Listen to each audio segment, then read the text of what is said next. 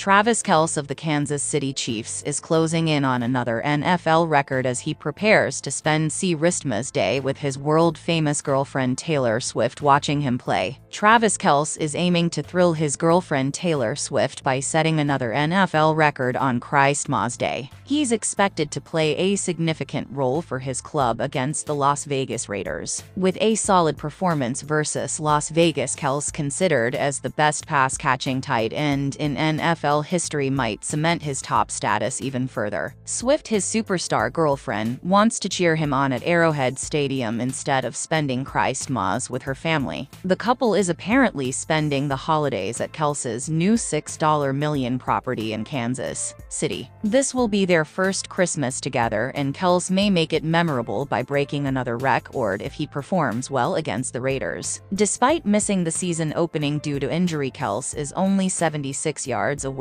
from another 1,000-yard season. If he accomplishes this, he will have 8 seasons with at least 1,000 receiving yards among tight ends. This is more than double the number of seasons earned by the next 3 closest players: Rob Gronkowski, Jason Witten, and Tony Gonzalez. Travis Kelce has now surpassed 11,000 career receiving yards, becoming him the Chiefs' all-time leading receiver. Kelce will have another chance to score his next goal when the Chiefs face the Cincinnati Bengals on New Year's Eve. He enjoys playing on Christmas Day and looks forward to the game. "I absolutely love it, man," Kelce remarked on the New Heights podcast. "It's magical. That's one thing Christmas does. It draws people together, and what better way to spend Christmas Day than with some football at Arrowhead, baby. That game is going to be electrifying. There are a lot of folks who know their family are watching back home, and we're the first game on TV that day. So we're pumped and aware that we're in for a major challenge. And as we always say, it's on us."